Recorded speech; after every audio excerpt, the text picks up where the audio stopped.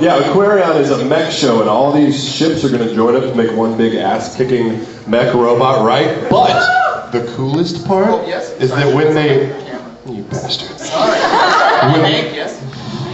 When they all join up to make this huge mech robot, we have to join physically, spiritually, and sexually. No! So every time we join, we have to go through the throes of... Holy crap! Yeah. Like we were looking at the script, and like when they joined, it said cries in an ecstatic moan. I was like, are you kidding? Do you know how high the stakes are going to be for this? There's like four guys and four girls that are throughout the show going to have to sound like they're... Who else is working on it? Huh? Who else is working on it? Can you say? Yeah, Brandon Potter, Brina Palencia, Colleen is in it. I'm trying to think. Oh, I'll let you find out. It'll be a surprise. Speaking of sexuality, we've been trying to watch Ergo Proxy. Oh my god! Dude! I'm like, I hear Travis. Could that be any less? Who's that gay robot? No, Oh my god, that's Travis! Where did you how did you channel So that awesome. into your performance? So Have you seen Ergo Proxy? hands up, you've seen Ergo Proxy. You know her robot buddy? Iggy? Iggy? Hey! That's him. I'm a gay robot. You are Daddy's little princess. Are you a gay robot, sir? Say hey! Oh my god. No, it was like, because all the Funimation stuff we do in Texas. So I came out to California, and New Generation Pictures was doing Ergo Proxy, and they were like, we want you to come audition for this character, Iggy. He's a big 6'5", huge entourage robot. I was like, sweet! And they go, and he's gay. I was like, they're like, gay robot? Yeah. So everything he does is, Riel, let's go get some shoes. Let's go shopping. These shoes are $300. Let's get them. It's fun being a gigantic cyborg robot that's gay. At least you're not playing the same role over and over. That's true. He's not completely gay, he just kind of sounds a little Partially feminine. gay. He's not attracted to other male robots. No. He's cool. Awesome. It's so funny because having, seen your past work and knowing you, and it's just every time he delivers a very flamboyant line, we just have to, we just laugh and laugh and laugh. I do it, and Jonathan Klein will be like, okay, this next time, let's gay it up a little bit. I was like, okay, let's do it. Oh. I love it. Yes, black sleeve in the back. I'm just curious, how did you come to meet Vic Mignogna for the first time? Smoky night in the club. He and I we met on horseback in an old western town. There were tumbleweeds, and somewhere in the distance you heard. Brokeback Alchemist. I don't remember the first time I met Vic. I'm trying to remember where it was. I don't. Room. Let's call him and ask. It was your room.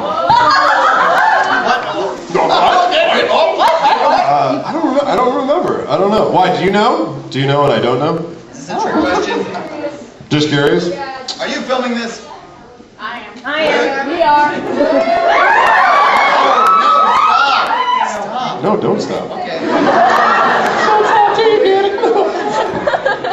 It's my birthday weekend. I have about this much of my brain working. Yes, kitty girl, I forgot you. I'm sorry. I'm now back to you, so ask. Two questions. One, what was your favorite line besides mini skirts and a dog, and could you say it? Besides the miniskirt and the dog line? Only one line, the one line. I know, it's the one line. 8 years ago. I don't know! I don't know, do you have a favorite?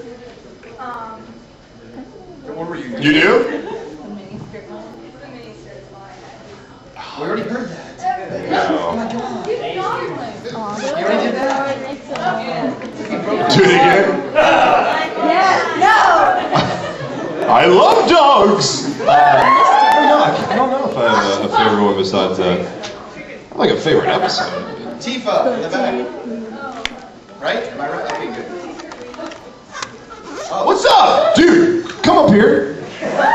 Let me show you what's going to become in the next year or so a mandate. It has to be mandatory for all miniskirts. I saw this in Anime Boston, and effective immediately, you must have a kick-ass garter belt with a weapon in it when you are wearing a miniskirt. That's awesome. Turn and turn and pose. Yeah, you got a little pirouette. You got to turn. Oh yeah. My dad would kill me too. I don't know. Thank you. It looks lovely. Is that a real tattoo? Yeah, this is my tattoo. What does it say? Next to the garter belt? Yeah, her. Here, turn and face her. Turn and face her.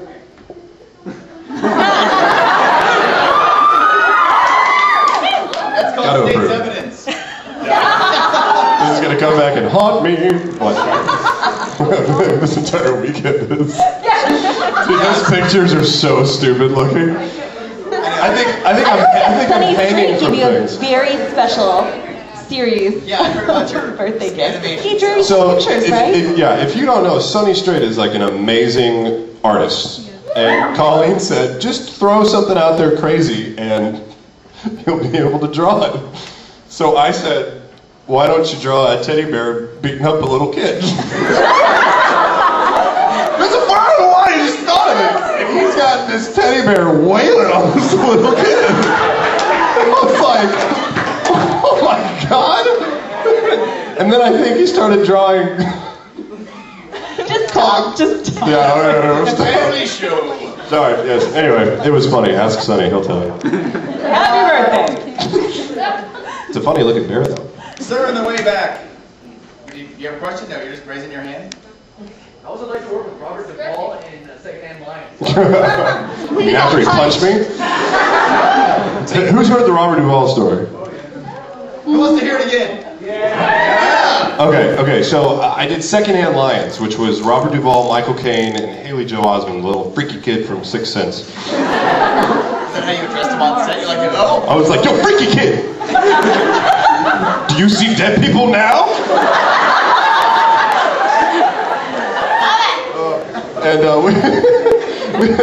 we had a fight scene where I come in and I'm supposed to, me and 3 other guys, we come in and we're supposed to be picking a fight. You against Robert Duvall? Robert Duvall and Michael Caine, who were both elderly 90? gents. Yeah, he was like 73 at the time. That makes it better. I know, a little better. And we had rehearsed for 2 weeks this huge fight scene. All these punches being thrown, knees to the head, flying over the bar, crashing into tables. So we get to the day of the shoot. And when you shoot a feature film, there are usually 3 different cameras running at all times so they can get different angles, and about 90 people behind the cameras, like working on the set. So it's a little intimidating because they're all staring at you. You're like, hey, okay, here we go. And the day of the shoot, Robert Duvall comes on and goes, hey, I want to do the fight scene. And we were like, we have a stunt double for you, sir. You don't have to do the fight scene. He's like, no, shoot, I'll do it. So we took 30 minutes and learned the fight scene. Liability, oh my God. Yeah, that we had been rehearsing for 2 weeks. The fight starts off with me running up to Robert Duvall and throwing this huge punch, right? And he's supposed to duck and get out of the way and then knee me in the head and all this other stuff. So he's standing there, right? He's getting ready. All these cameras, 90 people. Here's multiple Oscar winner Robert Duvall. They're like, ready and action. I run up and I'm like, ah! And I get to right here and I go, ah! You gotta duck. And he's just standing there. Like I almost knocked out Robert Duvall. I had everything I had coming behind this punch. I was like, oh crap, stop. You're like, do I either tick off the director because I'm wasting film and doing another tape, or do I punch him in the face? I was like, you gotta duck, dude. He's like, oh, am I ducking here? And I was like, oh my God. So if you watch the movie in slow-mo, when I throw the punch, just because I didn't know if he was gonna duck again, because he kind of ducks. He's like, the punch that I throw, where if you punch somebody, it'd be like that. I'm like this.